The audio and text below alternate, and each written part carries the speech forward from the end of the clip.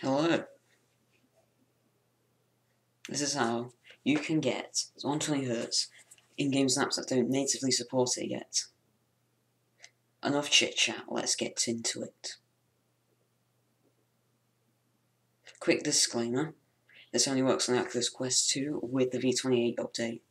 If you don't have the V28 update, you can sideload it. Go check out Mystical's video on how to do this, I will leave a link in the description. Now that's out of the way, let's get into it. Step 1. Enable developer mode.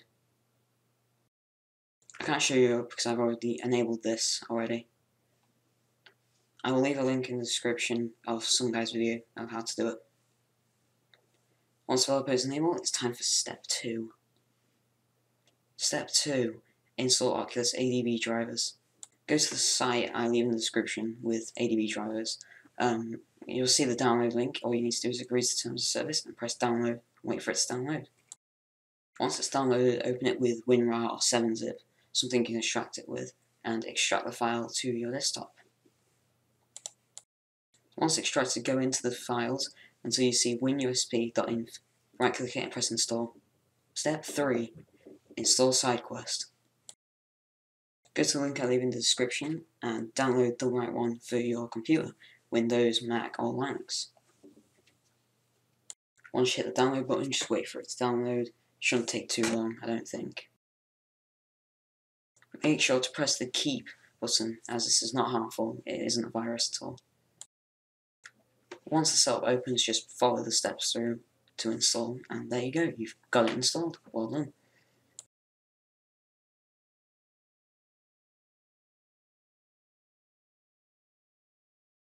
Step 4.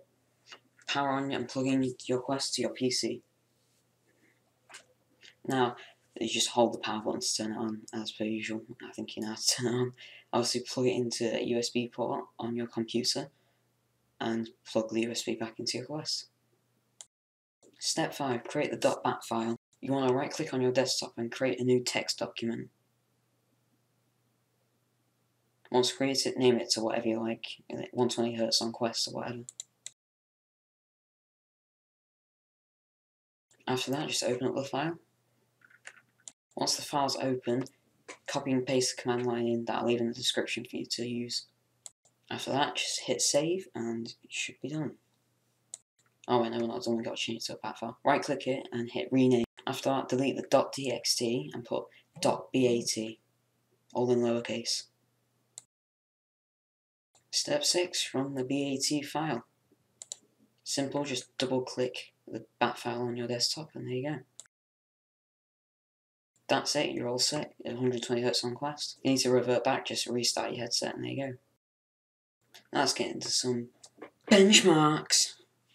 I was testing a wide range of games on Quest 2 and seeing how each one performs and talking about how it performs. I've split the section up into individual games with timestamps that should appear at the bottom on the little thing. First game, Beat Saber. So with Beat Saber, in this gameplay I'm playing Into the Dream, part of the new OST for remove the music so you can hear me speaking. I was expecting to have heavy frame drops everywhere. It ran perfectly. I played other songs, I turned the breeze on as well. Still no frame drops, ran absolutely smooth as hell.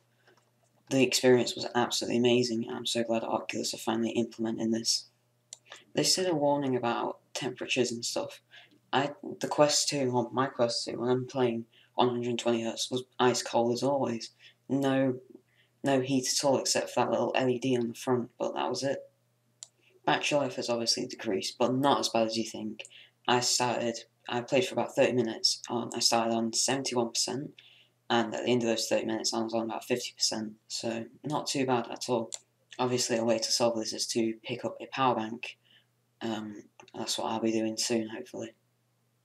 But yeah, Beat Saber 120Hz ran absolutely perfectly, no frame drops, nothing.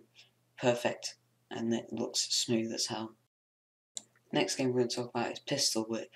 I love this game. Now Pistol Whip is like Beat Saber. I wasn't expecting to hit no more than 90.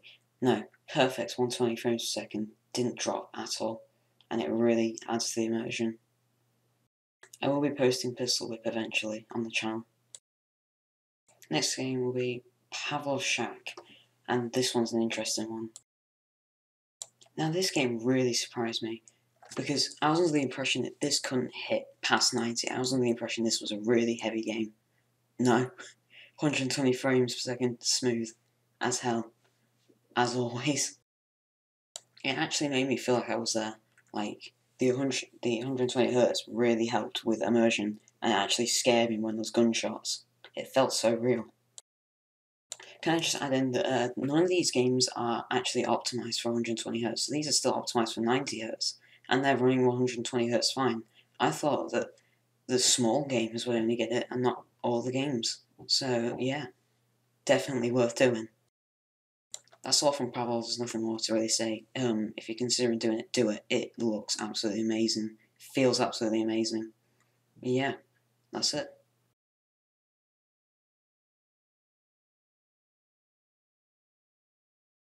Next game we'll be talking about is the other shooter, Onward, and this one is very interesting. Now again, I thought this was a really heavy game, and I thought it would really push the Quest to its limits. And that's not the case at all. 120 frames per second, absolutely perfect. You could argue that I only sat in the shooting range, and yes, I only did, because I had no internet, but still, even if it is just a shooting range, that's absolutely amazing. I threw a grenade at one point, and it didn't cause any lag at all. It was absolutely perfect. But yeah, that's mostly it for Onward. It looks great, it runs great. Do I prefer it to Pavlov? Not at all. Pavlov is the ultimate shooter, in my opinion. But yeah, that's all there is to say, really. Next game we'll be looking at is Gorilla Tag. Now, I love this game. Now, I remember on the first version of Gorilla Tag, I tried 90 Hz mode in SideQuest. I enabled it, and it didn't reach anything above 72 Hz. Never. Now, this time it's different. I was expecting nothing above 72 Hz. I tried 120 Hz. Perfect. Seamless. No frame drops, no nothing. It was absolutely amazing. I've never felt so monkey in my life.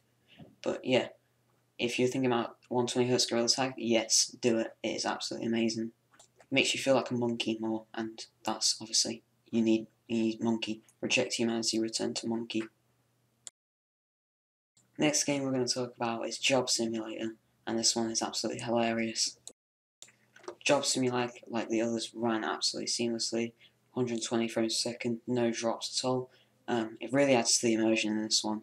You really feel like you're there, throwing a cup at Karen over the desk, and it's never felt more realistic. Never felt like you're actually doing it.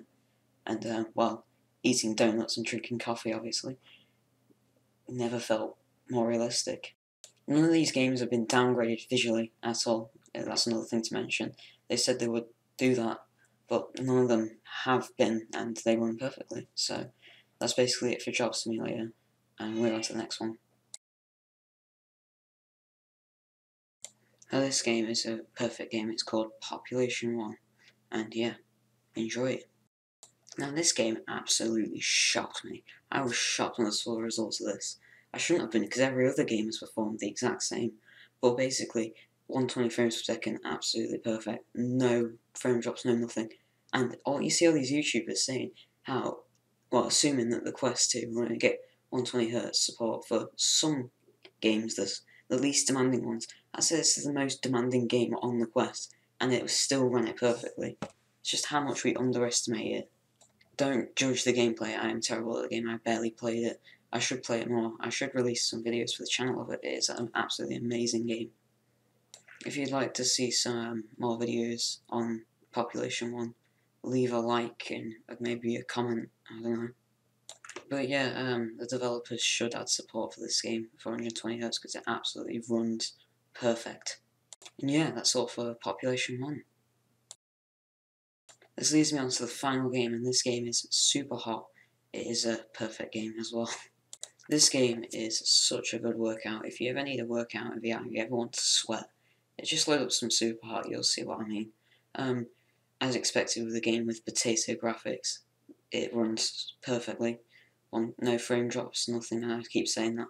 But if the developers ever consider adding 120 Hz, do it. It really added to the immersion.